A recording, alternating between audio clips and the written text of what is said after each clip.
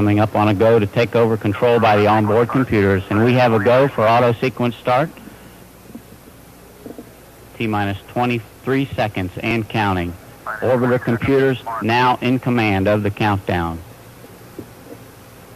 T-minus 15, 14, 13, 12, 11, 10.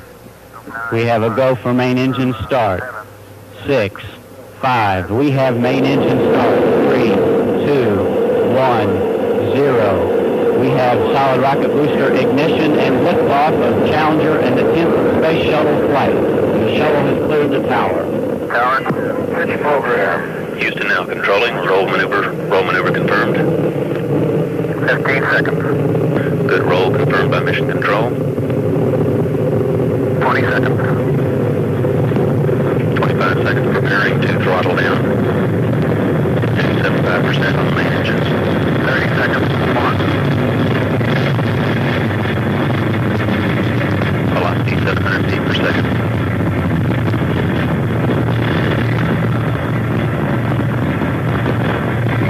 Throttling down 73% confirmed as the vehicle prepares to pass through the maximum aerodynamic pressure.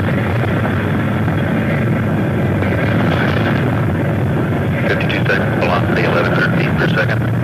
Downrange distance 2 nautical miles, altitude 4.7.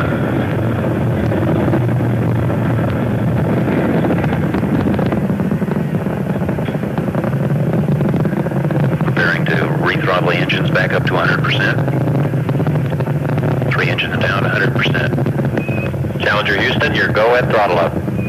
Roger, Houston. Challenger and crew giving a go at throttle up. 1 minute 23 seconds, velocity 2,300 feet per second. Altitude 11 nautical miles, downrange distance 9 nautical miles.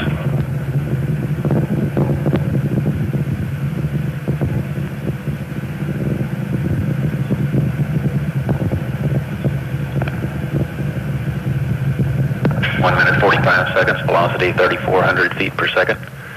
Altitude 17 nautical miles, downrange distance 17 nautical miles.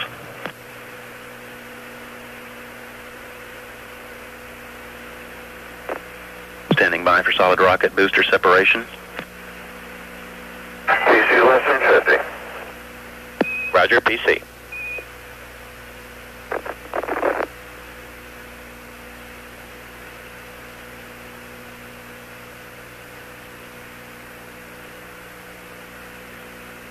Solid rocket booster separation confirmed. Guidance converging is programmed. Challenger Houston, first stage performance nominal. Roger.